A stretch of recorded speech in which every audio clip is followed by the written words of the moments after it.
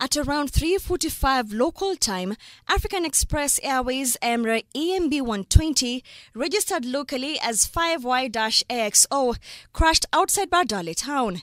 According to Somalia Minister for Transport Hassan Hussein Mohammed, the plane was chartered by an NGO to transport medical supplies and mosquito nets to Bardale, killing 6 people including the pilot, co-pilot, flight engineer who is said to be Kenyan, and trainee pilot, as well as representatives of the airline. Some of those who have been identified to be on the plane include Captain Mabruk Shaman and Omar Chiradin from Mombasa.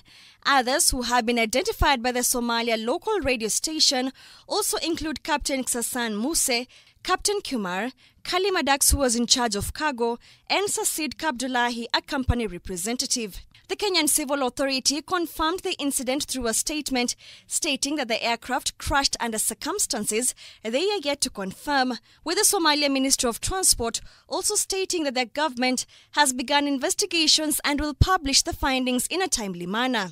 The statements come after conversations between the Somalia and Kenyan governments, where the civil authorities of both states have been ordered to conduct investigations into the plane crash, with Somalia President Farmajo inviting the Kenyan Civil Authority for collaboration on the case.